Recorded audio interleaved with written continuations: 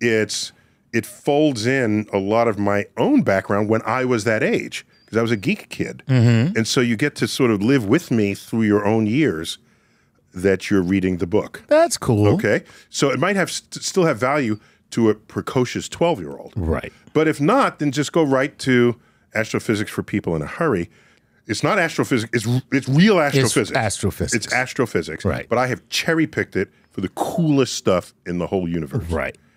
And that's what's there. From Big Bang. I call it the book you should read when you don't really want to know the granular details, but you want to be able to have a cool conversation at a cocktail party. That'll totally equip you to do so. Exactly. So there's that. But then, if it just wants to have fun, definitely the Merlin book.